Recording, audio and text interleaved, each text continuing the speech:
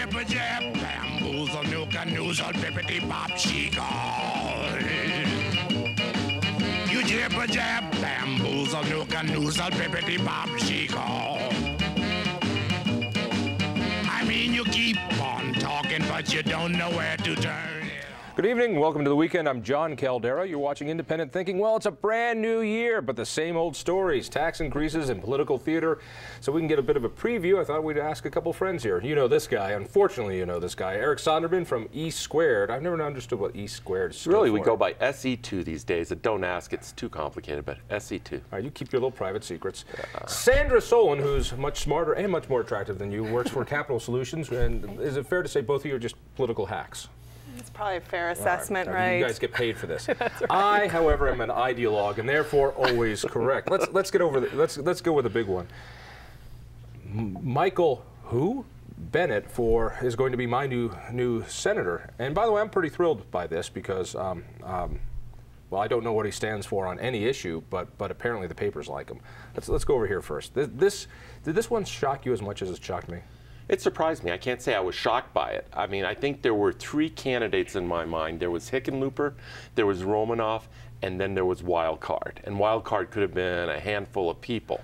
Ritter decided to go with candidate number 3 being Wildcard and being Michael Bennett. I wrote a column in the Rocky earlier this week where I analogized this pick to when Bill Ritter became DA back in 1993, where Roy Romer eschewed the more political candidates in front of him and just went with his gut, went with the guy who blew him away in the interview and basically said, I'm governor, I'm going to do it my way. But I think it was Ritter doing that. Weren't really wild cards. I heard a lot about Perlmutter, heard a lot about John Salazar. It seems to me Ritter's first responsibility from a partisan point of view is to get somebody who's going to win in 2 years, which means somebody who can campaign, somebody who can raise money.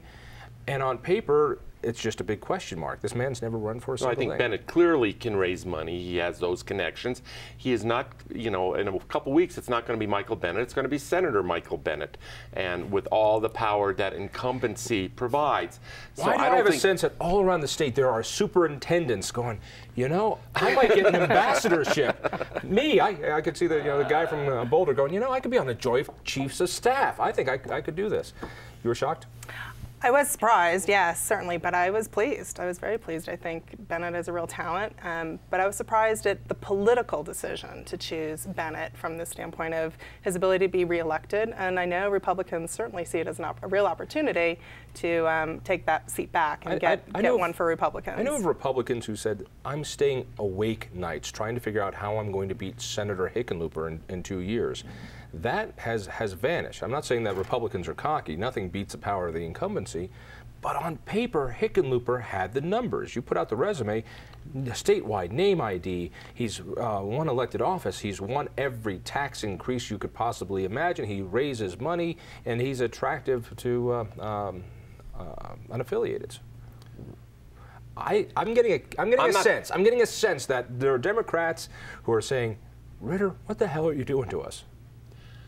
I actually think Bill Ritter, I mean, we've accused the guy, I mean, he's halfway through his first term now, and I know you want to talk about that as well, but we accuse the guy of being too conventional.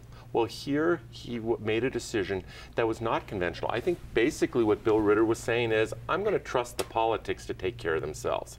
We'll let the politics sort out. I'm going to go with my gut. I think this guy is a rare talent. I think he has the values and character that I would want, Bill Ritter, would want to see in Washington, D.C. I'm the governor. These are rare opportunities that come my way, and I'm just going to do it, and we'll let the politics figure themselves out. Now, the question is whether the politics will figure themselves out or not.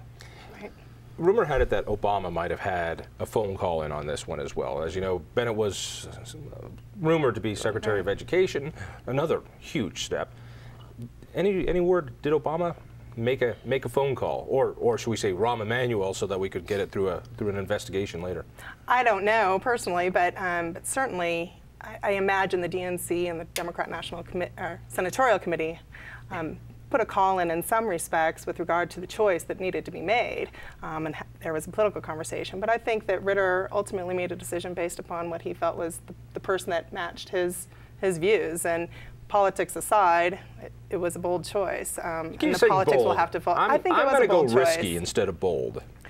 I would say it was bold. Those two words are not mutually exclusive, John. It can be bold and it can be risky. All right, let's discount a few of the conspiracy theories out there, and a lot of people think, well, he's putting in Bennett. Bennett's going to be a placeholder for a couple of years, and then Ritter's going to run because he might have trouble becoming governor. That makes no sense to me. Some people have too much time on their hands to come up with these conspiracy theories. Michael Bennet is going to run and run like heck to get this as a long-term gig, not just a 2-year gig. He's doing it in inverse order. Usually you campaign for the job, then you get the job. He got the job, now he has to campaign for it. Keep it. All right, let's talk the gossip, the fun stuff. What about the people pushed over? And Hickenlooper wanted this gig, and Bennett was his protege. He was chief of staff. Hickenlooper helped him secure the job as DPS superintendent. So I got a situation here where the student has become the master. Yeah, the folks who were lined up to take this position certainly had to have been very surprised by the pick. I think Hickenlooper, as Eric alluded to, was the obvious choice. And so I imagine, though, he's quite comfortable, and the friendship goes deeper than the animosity that might be there. Yeah, I know the Saturday photo op when they did it at the Capitol. Everybody's smiling. Pat Walker's smiling. Hickenlooper is smiling. Salazar's smiling. But I'm having a feeling behind that, Salazar's thinking, what was wrong with my brother? My brother was a pretty good guy. I believe, was Perlmutter there or not? I mean, Perlmutter was talked about, and Andrew Romanoff especially, who I think is I think it's safe to rumor, would have very much wanted that seat. Yeah. These people are hacked off. What are you hearing? I mean, Romanoff is in a slightly different category in my mind because he's the only one who doesn't really have a day job in the political world to go back to. Perlmutter's still a congressman, John Salazar's a congressman, Hickenlooper's mayor of Denver. Romanoff really wanted this gig. He thought this was his ticket, and he figured, well, if Ritter wants to go with young blood, I'm young blood. So I have to believe that there's a higher measure of disappointment with Andrew Romanoff than maybe even with the others.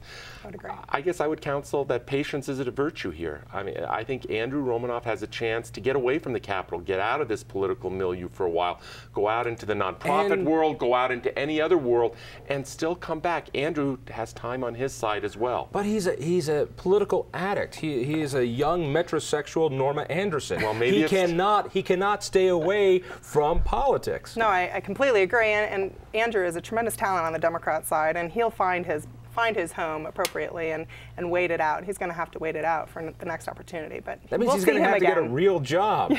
And he will. I know he's very interested in the nonprofit world, and we'll see him again. I'm confident of that. But I would agree. I think he was, of all the folks who were discussed, was probably most disappointed in the decision. Let's switch gears a little bit. 2 years into a 4-year term, you once said that when you run for governor, it's not a 4-year term, it's an 8-year term. And that means that you're almost guaranteed re-election. I can't remember. I thought you said that, John. No, it was too smart. You must have said that. So, although I'm hearing these whispers that Ritter is vulnerable in 2 years, and I'm singing, all right, tell me. I would agree. I think he's very vulnerable today. I think, as Eric alluded to, I think there hasn't been much accomplished beyond the new energy economy, and there's frustration on both sides of the aisle.